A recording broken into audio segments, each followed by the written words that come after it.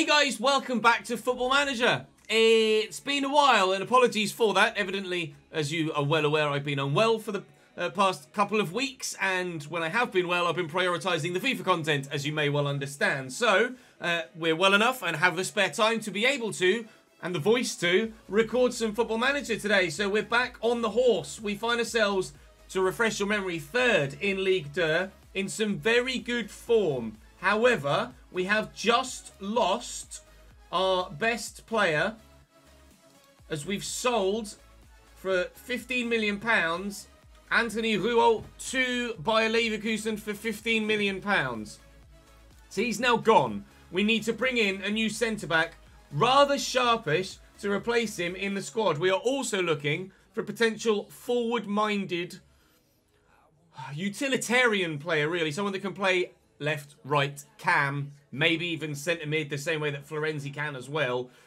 Just a squad player, basically, to try and build out that, flesh out that team. We also recently brought in Franck Honorat as well, of course, from Marseille for just £875,000.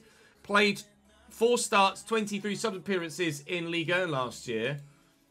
And the year before was even more heavily involved in their first team, 11 starts. So he's of quality for sure. He's only 28 as well. He's our highest earner now, but he made an impact in his first game, and I'm hoping he can continue to do that. So, we find ourselves with money to spend, £21 million and 30 grand in the wage budget, with a left-back hopefully signing sooner rather than later as well to come in, that being Arnaud Donny. Initially, he'll start, but the plan is obviously for him to be back up once Silla returns from the African Cup of Nations. Silla will be my starting left-back continually. We're waiting for Guirassy to come back from the African Cup of Nations as well. He will be a big loss in the meantime. So, let's crack on. We're going to try and find a centre-back. There might not be much gameplay in this episode because it's going to be fairly heavily transfer-based, and how much of a video this makes, I'm not sure. Because I'm, again, not sure how much actual gameplay there'll be in there. But anything that is of significant note transfer-wise, I will show you. And as we progress throughout the course of the episode, hopefully, we can get some wins in the league as well and maintain our promotion push. Do drop the video a like if you're enjoying this save. Thank you for your patience again. And do let me know in the comments section if you'd like to see more Football Manager returning to the channel over the next few weeks and months. Because I know it's not been the most well-received of games this year as opposed to usual. But still, it is a game that I love to play and a game that I'd love to stream and continue to upload. So if you still want to see it, I'll still make it. Right. I'm going to go and try and find myself a centre-back, if you don't mind. BRB. Alright, so first game of the day. We're still relatively strong, despite not having Rouault. We can obviously bring Nicolaisen back into the fold to the starting lineup for the time being. Although we are looking to replace him in the starting lineup still and drop him to the bench. We have called up Kevin from Toulouse Der, the second side. Supposedly 4-star potential for him, but we'll wait and see. I'm not entirely too sold on that at the minute. Franck Honorat needs a squad number now to play in Ligue 1. So to play in Ligue 2, because his first game wasn't in league competition. It was in the cup, I think. They have Hrgota up top, who's decent. Andrea Favili is pretty good as well. We have... Oh, Maxime Godelons is their captain as well. Clermont Foot were one of the first teams we played, I think, actually, in the save. And we've not had a great result against them, despite, or other than that 4-1. I think earlier in the league we actually struggled against them. It was 2-2. We'll just quickly get through this. Let's see what happens out there. And then we can go to the kickoff. We are 5 wins in a row, though, most recently in all competitions. So we would be favourites. Let's see if the old not played FM for a little while, so things don't necessarily go according to plan stereotype or superstition comes to fruition. We'll wait and see. Paris FC or Paris FC have won their 19th match day, so they've gone above us for now. This will be our 19th match day, so if we can win it, we'll go back above them. Troyes not playing, and QRM currently drawing 0-0 with Dijon, but they've had a red card after 9 minutes, so we expect QRM to now win that probably quite comfortably.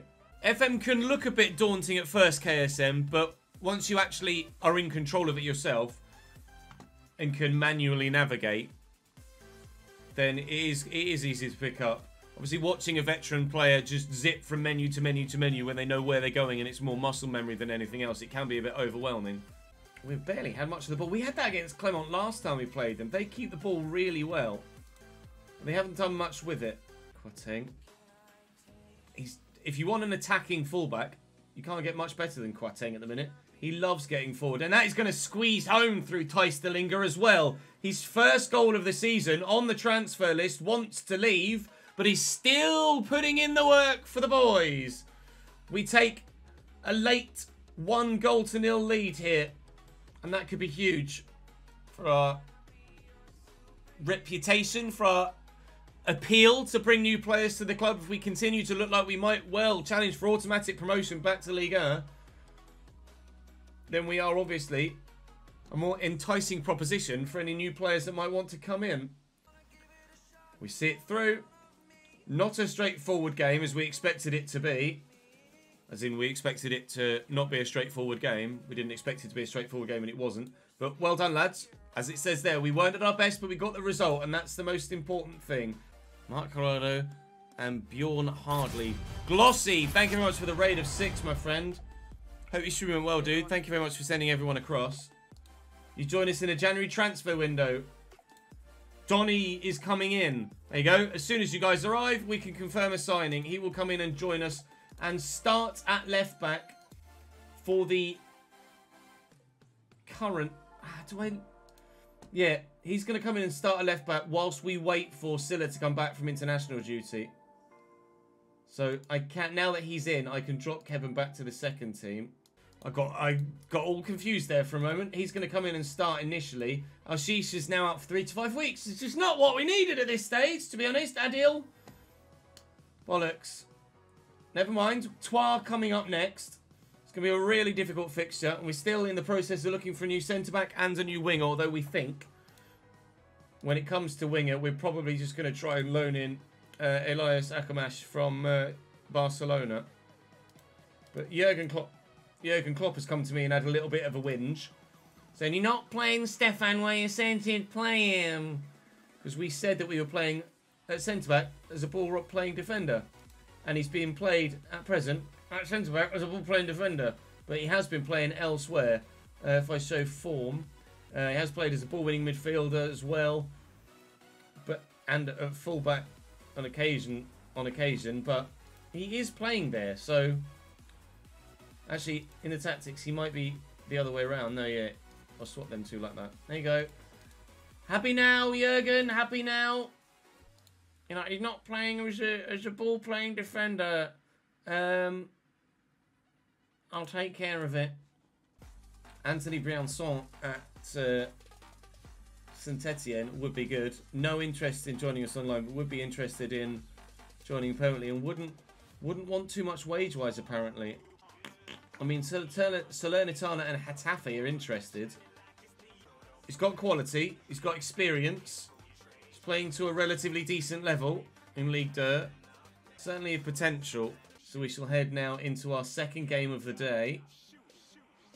And fingers crossed, come away with a solid result this time as well. Although, with it being Troyes and then being above us in the table, it's a rather sizable fixture, this one. We absolutely would love revenge from them beating us last time we played them. They are in really good form, as are we. And well, the league table speaks for itself. If we can win this, we go into an automatic promotion spot. Albeit Troyes would still have a game in hand, but if we can win this, we'd go into an automatic promotion spot. Oh, really, Ben? Didn't realise that. Oh, it snuck in. Mo Dowda wins the header off the inside the post. Tupe can't get across to it, and we are behind away from home after 27 minutes. First highlight we've had of the game. Igor Sil with the throw. Ogbo then a little back heel to get it back to him. First time cross, and I feel like Quateng probably should have at least challenged for that. Decided against it. And it's cost us a goal there, unfortunately. Quateng is decent in the air. Heading of 11, jumping reach of 12. He's only 5'11" though, which might have... I mean, 5'11" is not tiny. It's obviously not massive either. How tall is Mo Dowda? I was he's like 6'4" or something. 5'9"? How's he winning that header then? Come on, Quatting. I just praised you in the last game. Now you've gone and ruined it. Come on, then. That's a lovely ball. Franck. A little bit of magic. I'll say a little bit of magic would have been lovely. Mawissa. It's deflected.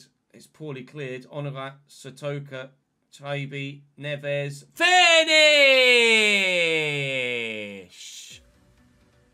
Pick that out! That is a wonderful finesse. It's terrible defending from Troyes. But on his own, Neves. First time. You love to see a goal of that quality. Scored for you, not against you.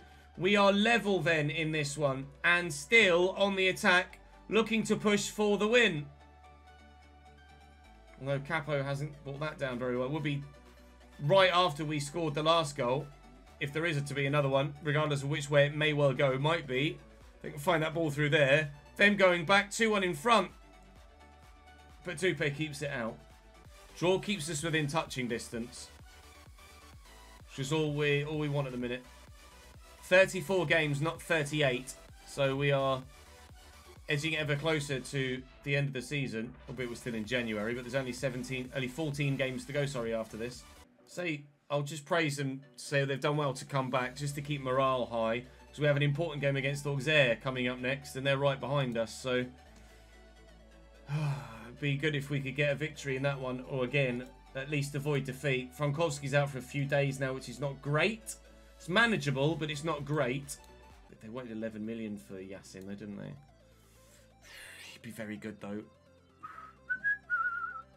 The temptation is there. Toulouse have now bid for Dupe. They've actually offered me Melvin. Oh, shit! They've offered me Melvin Bard as make weight for Dupe. Now, that is huge. Melvin Bard is the player we have on our shortlist. Currently involved in this bid. And he does look genuinely decent as a left-back. And I was just talking about maybe thinking about going in for the Cairn goalkeeper, the young 17-year-old that looks very, very good indeed. I'm going to accept that. Let's start negotiations with Anthony Briançon as well. Try and bring him in, and this transfer window might just be coming to life. I mean, that's just a straight no-brainer, isn't it? It's an easy decision to make that. They've offered me a player that I was actually interested in. Makes perfect sense. Perfect sense. Then we could send the young Arnaud that we've just signed, Arnaud Donny. We could send him out on loan to get him some more first-team football. And then that would be fantastic. We'll see how that develops over the next couple of days. But we might well be putting in a bid for the young goalkeeper at Cairn, Yassin Zahouni. 17 years of age and is unreal. 26 clean sheets in only 49 professional games. I'll give you 8.25 million. They'll accept it. Before, they negotiated for 11. And that's just a no-brainer. He's not interested in talks. What? Why? Would prefer to continue his development at Cairn. Why would he...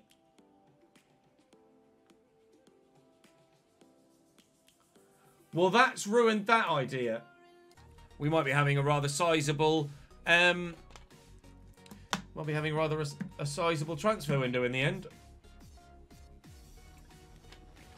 We have such a large budget in Ligue 2 because we sold our star centre-back to Leverkusen for £15 million. We sold Anthony Rouault to Leverkusen for 15 million. Begrudgingly, but still, he left nonetheless. And there are still 2 other clauses. We'll be very interested in negotiating terms, apparently.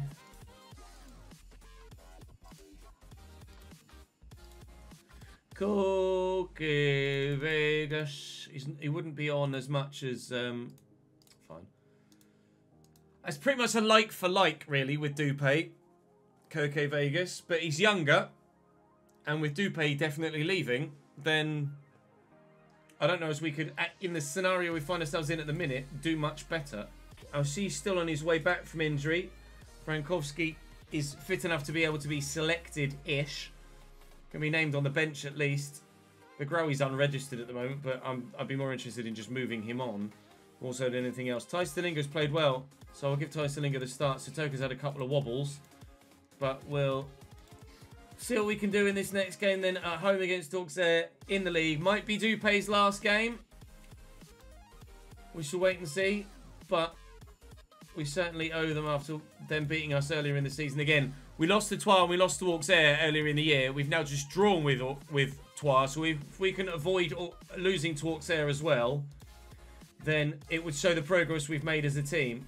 It's been a good stand-in so far, Mawissa. Honora turns, needs an option, doesn't really have one, apart from Florenzi, who slams it. Aldo, you love to see it. Will he buy a goal to nil inside a minute? Dream start at home against Auxerre. He's just ghosting in at the back post, and to be fair to him, Honora has the vision to find him. That's all about the vision of our new winger, Franck Honora there. Bataille has been causing us problems down the right-hand side the entirety of the game so far. That's a ping. Bamba onside. Oh, how is your luck, sunshine? Ball play through. I mean, it's a great through ball. Take nothing away from that. The vision to even see that is remarkable. But after getting a foot in there and for it to still bobble free, that sucks. Neves, Shaibi, Onura. Needs options in the middle. And short. Pen! Shaibi gets there first. Now, De Linger... Thijs de Linger is down to take this, and Thijs de Linger will take it. We'll confirm. So from the spot, they said it looked like a dive, but I'm not sure. It did look like the defender got there second, and De Linger's penalty is saved. Chance to take the lead for the second time at home against Auxerre. Wasted. Never mind. We'll take the point. I'll say you're unlucky tonight. His 2 points dropped though. We could have been on 40. Never mind. Ah, bollocks. Never mind. It's fine. Pick ourselves up. We go again in 10 days' time against the same opponent. And we'll try in the cup to get the better of Auxerre. Anthony Briançon has rejected the offer from Vitoria and will be joining Toulouse, coming from Saint-Etienne, except we have a new centre-back partner for Bajcetic for the rest of this season. Nicolaisen will have to take a step back onto the bench as our first signing of today's stream comes in. Anthony Briançon, 6'1", really fit, really physical, high performer. Good. Good. That's him in. That's the centre-back situation sorted. Still hoping to bring in Melvin Bard, Koke Vegas and Elias between now and deadline day in 48 hours' time. I mean, I tried to sign you and you said fucking no, mate. I'll try again.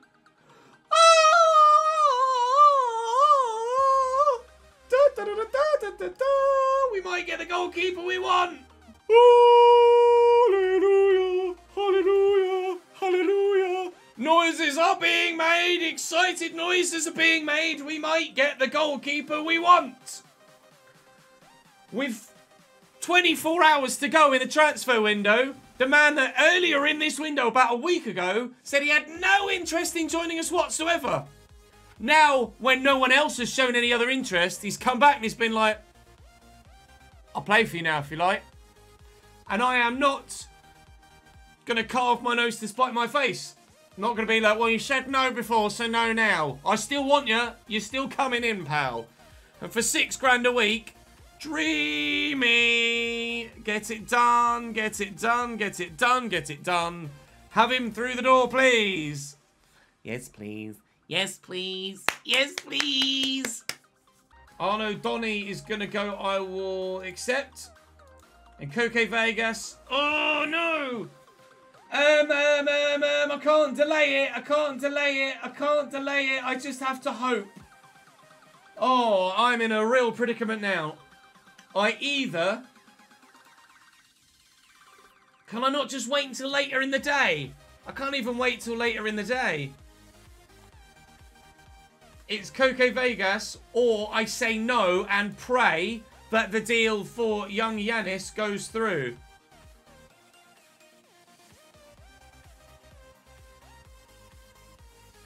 I'm going to cancel that, and we put all our eggs in the Zahuni basket. Yes! Yasin Zahuni! 17-year-old goalkeeper that is already fantastic and will continue to grow. Yeah, let's go! Oh, the risk pays off immediately. Sui!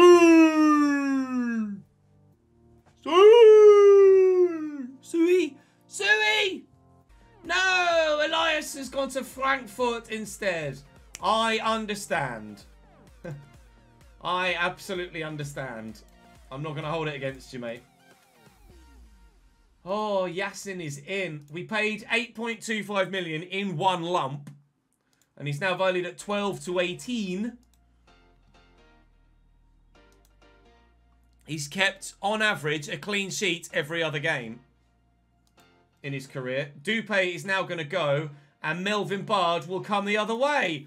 Oh, transfer deadline day just got even better. Thank you. Bye-bye.